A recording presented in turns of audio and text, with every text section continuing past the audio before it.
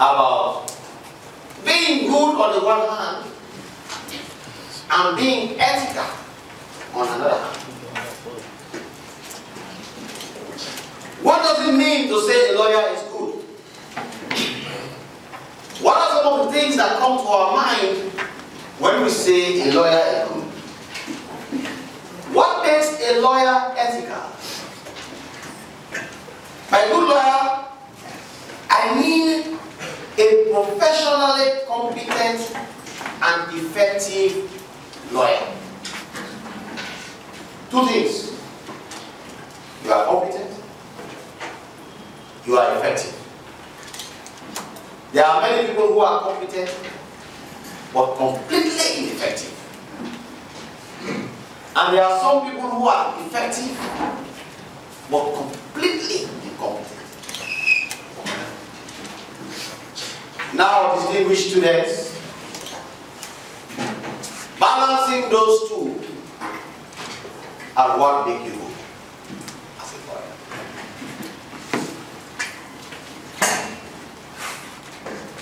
When we say a person is ethical, we mean a moral person. A person who has a praiseworthy character. People praise you when they call your name. They say, ah, that is a good man. They will recommend you behind your back. They will say great things about you behind your back. That is what builds the character, and it does not come from you being a shady lawyer, a sharp lawyer, a lawyer who believes in cutting corners, a lawyer who believes in money and worships money and nothing else matters. Legal opinions seldom discuss the lawyer as a moral agent. Even when reviewing specific conduct found to violate professional ethical norms, we often base our assessment on merely what the lawyer did wrong or right vis-a-vis the plaintiff and the defendant, or more generally, the client. That is what we base on what a good lawyer is. But we need a basis for an assessment of the whole person that can provide insight into personality and character of the individual lawyer beyond a particular case. So it's not about what the lawyer did today with his client and things like that. It's about who the person, the lawyer, is holistically as a person. I will attempt to describe a good lawyer to you as one who has a vast understanding of the law. So the first quality of a good lawyer is you must have a vast understanding of the law. And where to find it in the books. A good lawyer will look at you and tell you, go to volume 5 of Hosbury's Laws of England. You'll find it there. He will tell his client, I cannot give you the answer today, but I will go and look into Glasgow's law and will come back to you on this. So a good lawyer does not have to memorize the laws. A good lawyer does not have to know all the laws. In fact, a good lawyer can be totally ignorant in several areas of the law. It's a question of whether he or she is capable of finding the material to help him. And Lord, my Lord Chief Justice knows these cases come before them all the time. Sometimes they have never even thought about it. But what makes them good is research. So the first thing, the lawyer who has a vast understanding of the law and knows where to find it in the book. A good lawyer is also a good listener. You can't be a good lawyer and you speak more than your client. The man is starting to explain, you are already telling him solutions. You should have the grace to sit there and watch this man and woman see what they have to say. A good lawyer has a good communication skill. And a good communication skill does not mean you are talkative, but you are capable of communicating your message. There are some lawyers who are quiet by nature. They don't talk much, they have few words. What is important is effective communication skill. If you are also so quiet and you cannot even explain to your client simple things, you are in the wrong profession. You have to be capable of communicating effectively. And effective communication can even be by sign language, like this. If it passes on the message, you are effective. If the person can understand what you say, you are effective. If you have the gift of the gab, you can stand, you can sit and explain. That's fine for you. As long as you are effective. Effectiveness is the person understanding what you want to say, and you say it sometimes with less word, but the person understands you. Don't confuse them basically. A good lawyer exudes a people character. I have seen a lot of arrogant lawyers. They speak to their clients in ways I have started there and like, what? You speak to your client that way. You speak to people that way. You meet people, you don't smile at them. You don't greet them, you don't talk to them. You are not a people person, you don't know how to manage people. A really good lawyer knows how to manage people. How to speak to them, how to make them laugh, how to communicate with them, how to get money from them without them feeling pain.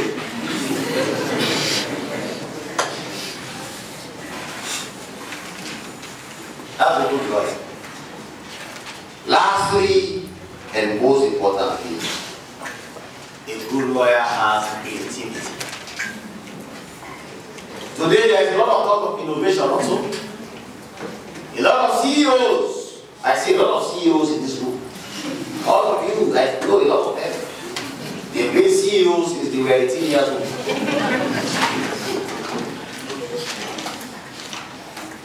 But what really makes a good lawyer is the creativity. Thinking on your feet. How do I maximize the interest of my client today in this circumstance? I does not always mean winning. It can be perfectly losing, but losing in a way that the client benefits. So, a good lawyer is creative.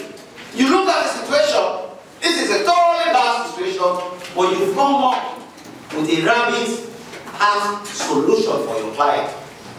And you explain to them, you see this case, madam, if you go to court, you are going to lose. But you know what we are going to do? We are going to write a letter to that client and offer them. So when you lose 100 million. But we can offer them something and you only have to pay 50 million. That's great. That is creativity. A good lawyer is innovative. Just like all these CEOs are. A good lawyer produces for their client. Now, what do we then say is a lawyer who combines both being good and being ethical? And that's really my speech for you today. When you combine goodness, which normally clients see as being smart, and smartness involves all these things I've just told you. But there is one part. How ethical are you? You see, the dominant model of ethical lawyer reviews are those of a zealous advocate. Most people believe there are two kinds of lawyers. Two. There is the zealous advocate. The zealous advocate pursues his client's goal often, but not necessarily. The dominant model of ethical lawyering views lawyers as zealous advocates who do whatever is possible within the bounds of the law to serve their client's interest. A zealous advocate is only concerned about his client. And most times, in fact, for several years, the dominant teaching of lawyering was exactly that. I was taught that in this law school. By then we had Master Caesar, or blessed name, who was our ethics lecturer. A client's first duty is to who? A lawyer's first duty is to your client. So that is a lawyer advocate viewpoint. And there are many people who believe in it. Nothing else should matter to you. You should only care about your client and producing results for your client. As long as you do it within the law, you do not do something illegal, you are perfectly right as a lawyer. More recently, however, legal ethics scholars have begun to challenge the hegemony of this model. Argue that ethical lawyering involves not just the suspension of moral judgment, but the exercise of it. So ethical lawyering is not just the suspension of moral judgment. There are times when lawyers just sit down, they say, the man explains, and he says, sir, what do you want me to do when I go to court? And the lawyer asks him back, what do you want to go and do? It's basically saying, it does not matter. How much are you willing to pay? Let's go and do it. They say the lawyer's favorite color is green. Do you know that? The lawyer's favorite color is green. There's no black and white. And you know the problem with gray? Do you know the problem with gray? What is the biggest problem with green? There are different shades of green. Not so? There is a light gray and there is a charcoal gray. Between the light gray and the charcoal gray, my brothers and sisters, there's a lot. Sometimes we wonder, even as lawyers, we argue over this all the time. What kind of gray should you wear to court? And some people say, oh no, the gray should not be emphatic. How can gray be emphatic? But this tells you why gray is the lawyer's favorite color. Because the gray gets thicker depending on how much the client is ready to pay. And it can also get lighter how much the client is willing to pay. So, this is now being challenged. The alternative contextual view says lawyers must make personal moral responsibility for consequences of their professional acts. So that challenge that says that the lawyer should not care as long as it is within the law and protects the interest of the client. Some have come and said we have to move away from that. It says it is not the suspension of moral judgment. There are lawyers who will tell you, me, I don't judge my client. So he is suspending moral judgment. But they are now saying actually it is the exercise of it. For you to look at your client and tell your client, I have looked at these facts you explained to me. You want me to represent you? This is modern. I can go and defend you on other things, technicalities. A lot of other things. The 1 year and a day rule. I can say the 1 year and a day rule has gone, but I'm not going to say you did not kill it. Do we understand ourselves? Yes. So, lawyers have had this argument in between. The one who says, let us be the ostrich and bury our head in the sand. Do you know the ostrich? Yeah. Do you know how the ostrich lives? Yeah. He just buries his head in the sand. No matter how many typhoon comes, it remains there. And anything that happens passes.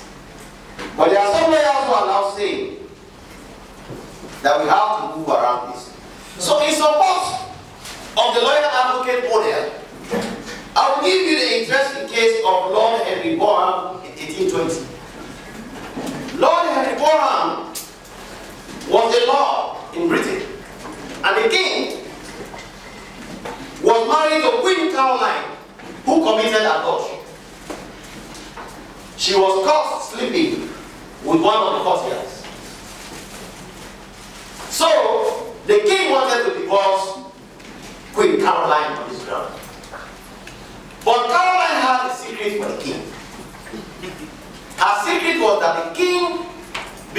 becoming king, secretly married a Roman Catholic lady.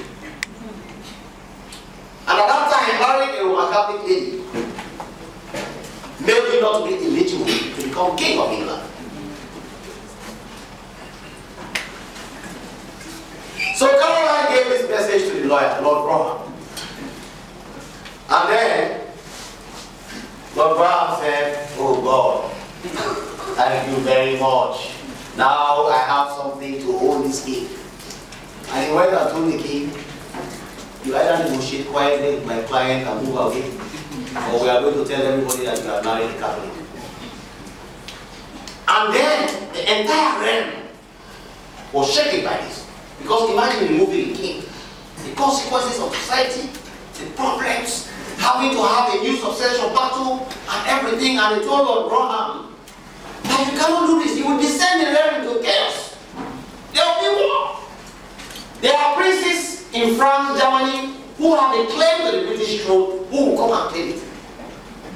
And listen carefully to what Lord Graham told them in the House of Lords. An advocate in the discharge of his duty knows but one person in the world. And that person is his client. To save that client by all means and expedience, and at all hazards, and cost to other persons, and among them to himself, is his first and only duty. And in performing this duty, he must not regard the alarm, the torments, the destruction which he may bring upon others. Separating the duty of a patriot from that of an advocate, he must go on reckless of consequences, though it would be his unhappy fate to involve his country in confusion. Did you follow it? That must have been one gold human being also. He's basically saying, I don't give a damn. You people deal with having to fight succession, the king. Me, I only have one client, Caroline. Caroline cannot be divorced for adultery. Or better still, give her some of the biggest castles on her. As long as she will pay me my own share, I am fine. What happens to England? The chaos, the confusion, plunging the country into the war, that is your business. That is a classical example of an advocate lawyer. And trust me, in my 15 years of practice, I have met many of them. I see the Lord Jesus smiling. He deals with them every day. He will be saying, this eviction, we cannot do it now. They say, oh my Lord, the Lord says we should throw these people out. Throw them out! I don't care if they don't have somewhere to sleep. They can go and lie down under the rain. My client has had this judgment for 1 year. We must execute. While notions of professionalism and constraints of personal character may result in a more benign understanding of the lawyer advocate, it should be clear that the lawyer advocate does not identify with the pursuit of the common good. Rather, the lawyer advocate knows and pursues only the interest of one person in the world, and that person is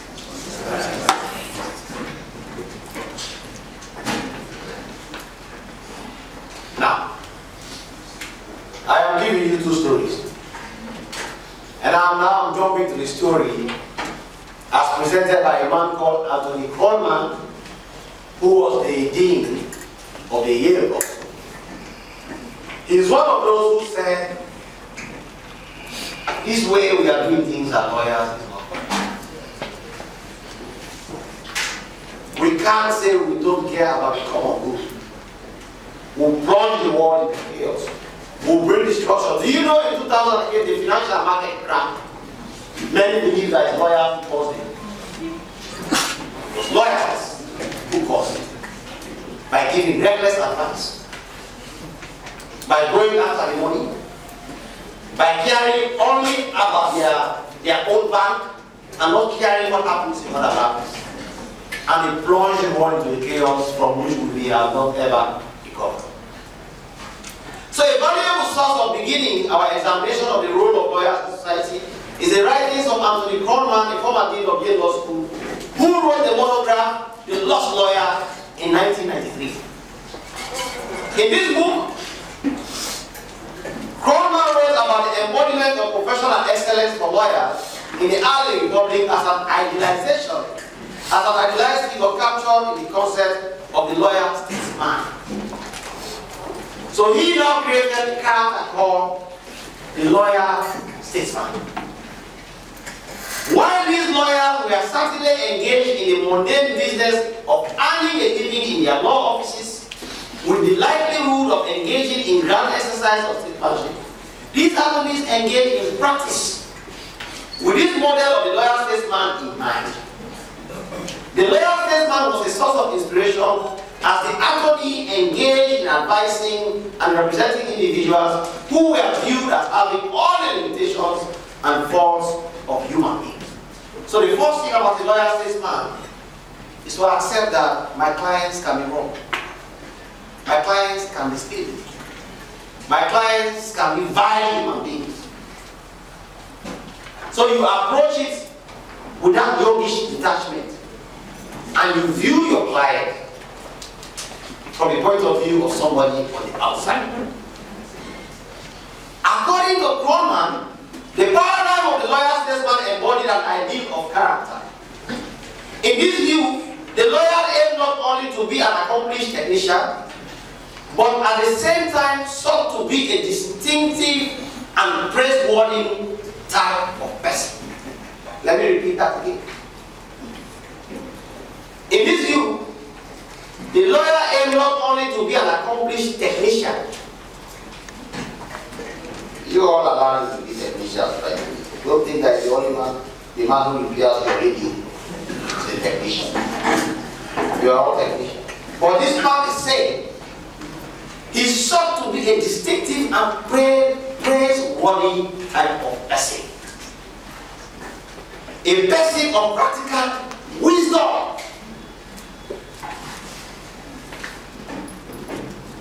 A person of practical wisdom. In addition, the lawyer statesman was to be a devoted citizen who cared about the public good and sought to secure it in his work. When the lawyer statesman acted as an advocate of private interests or as a counselor in matters of the state, he provided advice and guidance to help his clients deliberate and come to an informed understanding of the client's ambitions, interests, and goals. And come to an informed understanding of the client's own ambitions, interests, and goals. But as significant, the lawyer statesman sought to guide the client's decision in the direction of the common good.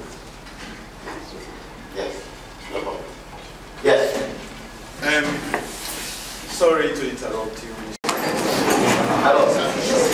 Lordship, the Chief Justice of the Republic of Sierra Leone, and the Chairman of the Council of Legal Education.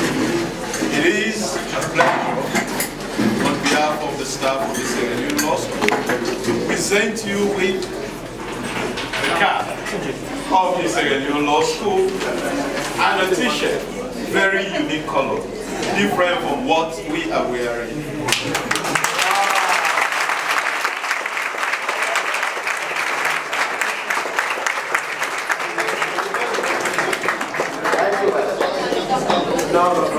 Thank you.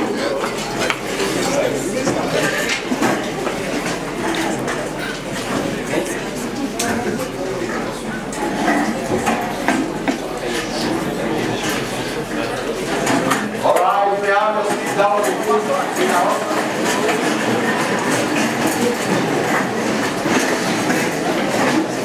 So,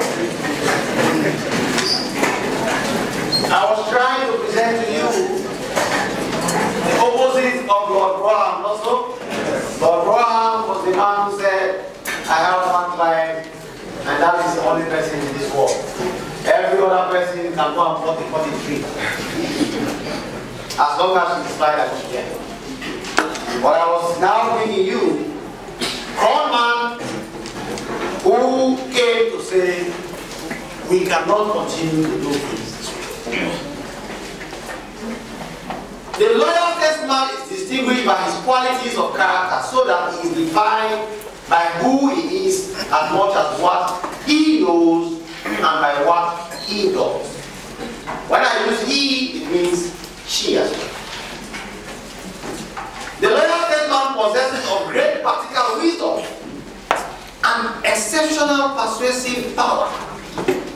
He is devoted to the public good, but keenly aware of the limitations of human beings and their political arrangements. Coleman concludes that the ideal of the loyal statesman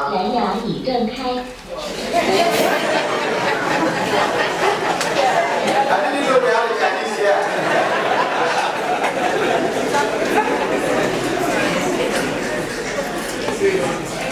Coleman concludes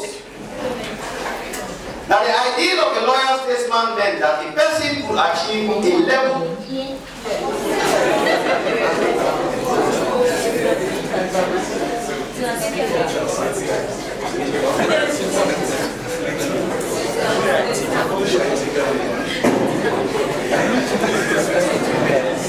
Coleman concludes that the ideal of a loyal statesman meant that a person could achieve a level of real excellence. I want you to listen to this.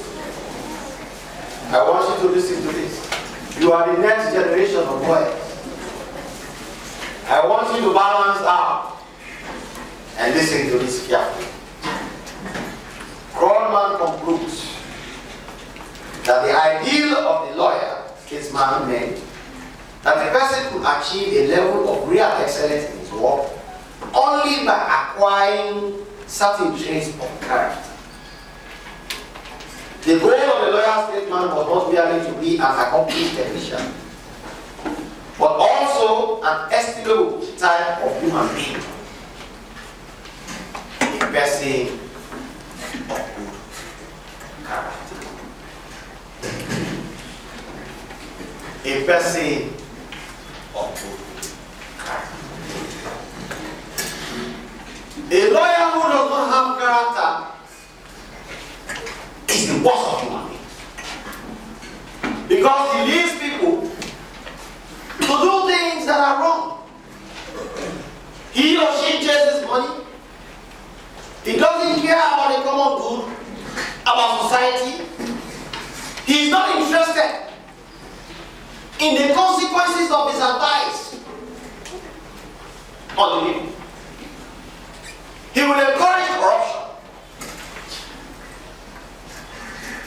He will hide corruption.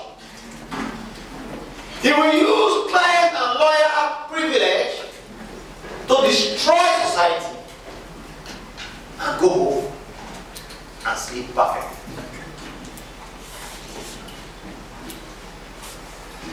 But a statesman lawyer is not necessarily somebody in political office, but a lawyer who has the mindset of the common good when he sits in his office. So his advice or her advice does not lead to economic collapse and crash like we did have in 2008. Distinguished students, I want you to tell me which of these lawyers you rather be. The choice is yours. Talk to somebody close to you and say the choice is yours.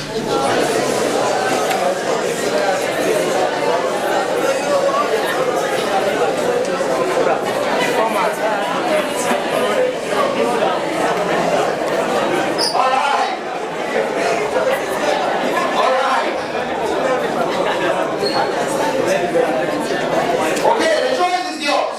The man diligent in his works, he shall stand before kings and not fear.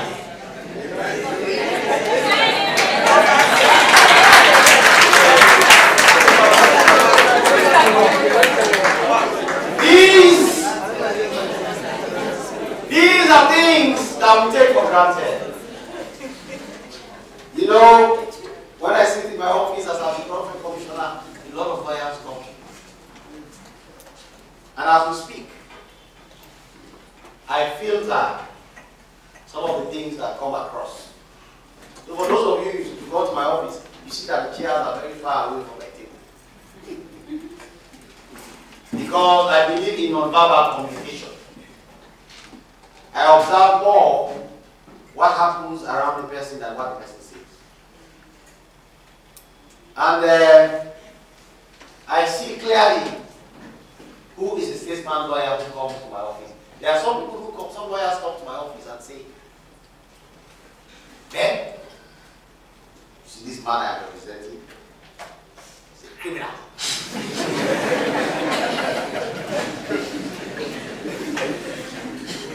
So, when I have come to you, let him learn his lesson. When do I come back to ask you for him?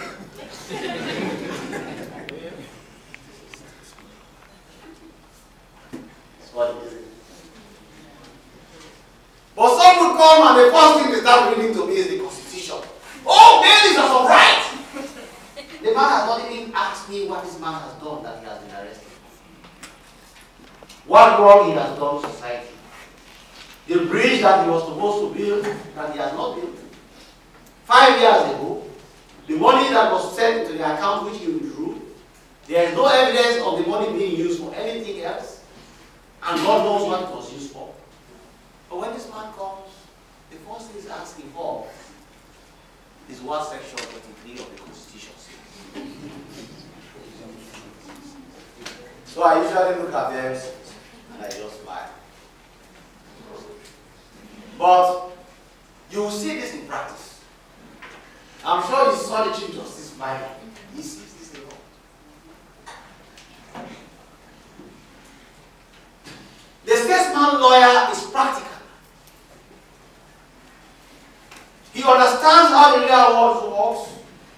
He sees the interest of his clients, but he knows how to approach. He knows that as lawyers we have a duty, and that duty is divided into many other duties. Yes, there is a duty to your client, but there is your duty to your profession first of all. There's a duty to your profession. You do not bring your profession into disrepute. So if what you have to do for your client will bring the legal profession into disrepute, you should advise us. That is what restraint is. You have a duty to your country. Sierra Leone. The only way you can thrive as lawyers, all of you, if Sierra Leone is peaceful. If the economy is working in Sierra Leone. If there is law and order, what we call rule of law, and society itself is fair and just. And you'll be surprised how much each of you will have to contribute to that by doing the things you see in your chamber when no one is there. Most importantly, students, you will have a responsibility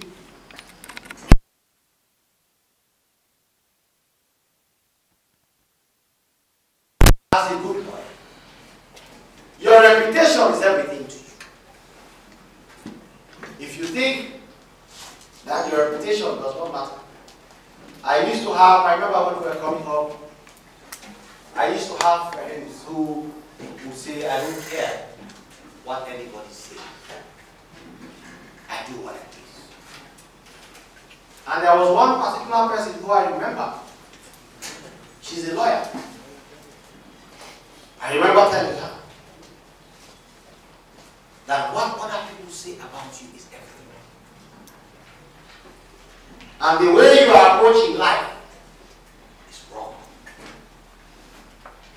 Several years down the line, I met that same lawyer again. By then, we all had moved on. At that time, we were very close. Undoubtedly. And she told me, you know, Francis, we argued over this several times at that time. But I have now come to accept that the reputation you hold, how your peers view you, is everything. Even in this class, all of you are competing with yourselves. Even for the air we breathe right now, we are competing for it. The air, the oxygen in this room. Some people are breathing in more carbon dioxide than others. Do you know why?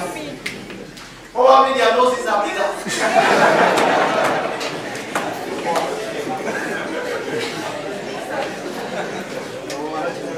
But it is certainly limiting what other people get. Many are called. Many are called. That statement in the Bible is more true of the legal profession than probably it is even for going. Because God is gracious. He forgives. His grace abounds, not so, Madam Pastor, not so. But in the human world, we are unforgiving. We can pretend. Many are called, but few are chosen. When I gave the same lecture 2 years ago, she was in that class. The class was small. Not then. I remember the lecture I gave was Banana before the gatekeepers. It's on YouTube, you can see it there.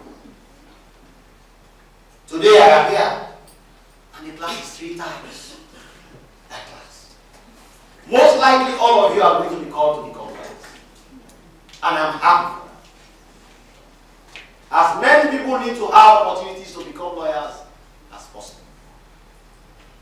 We cannot be closing the gates to access to opportunities. And that is what our lecture was about, which I gave 3 years ago, Banana before the gatekeepers. And I know that there are gatekeepers who are there to make it impossible for you. Some of them lecture here. But Mr. Bangura has not had this. They don't want you to become lawyer. They will do everything to frustrate you. But with somebody like Dr. Bangura, a friend of mine who I've known for several years, in fact, I advised him to leave Australia and come back to Australia.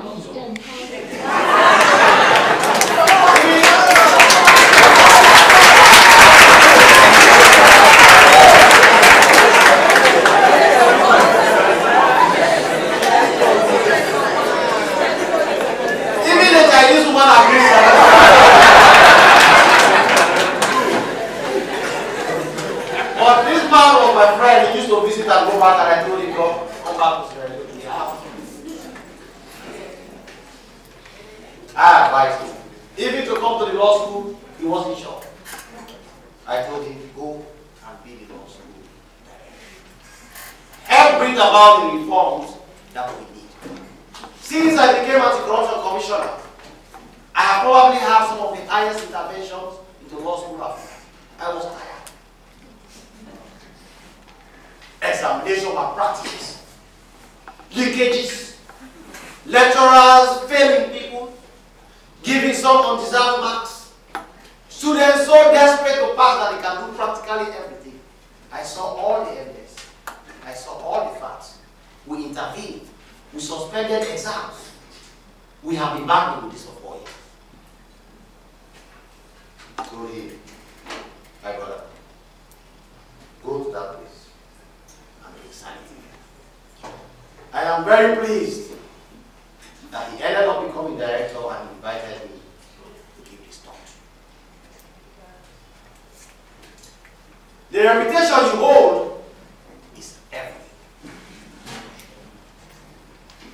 And I want you to remember this. As you go through the law school, you may think that being with your colleagues and you do all these things. A colleague who sees you engage in malpractice will not have respect to you for the rest of his life.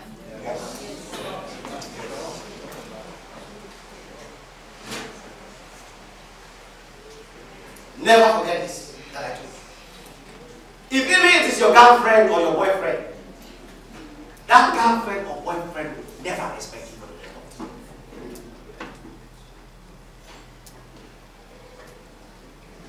So, I remember when I was at the law school and rumors of these things, of examination and practice, I thought I would flee.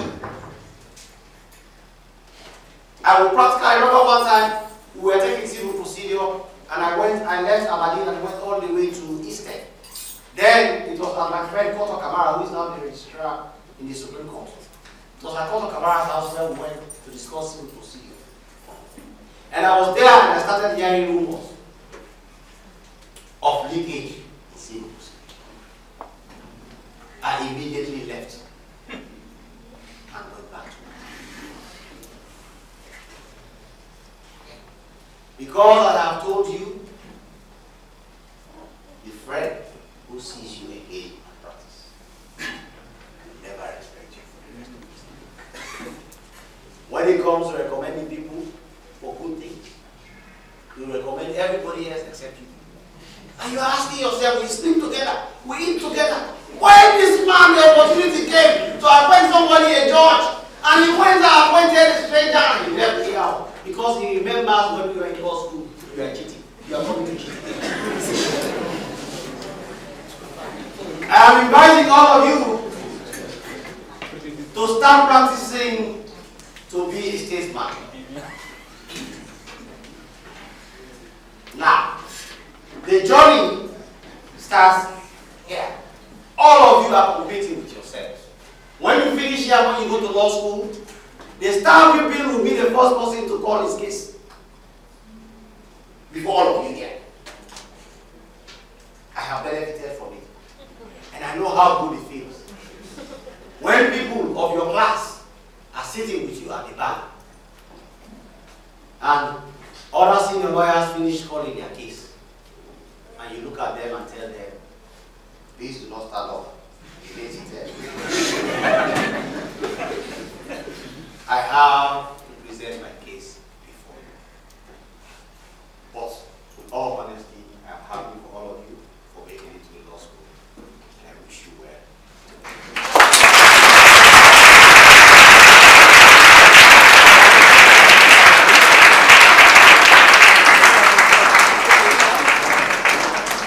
Some no people will be better than that too. Anytime where you go come right back. Oh.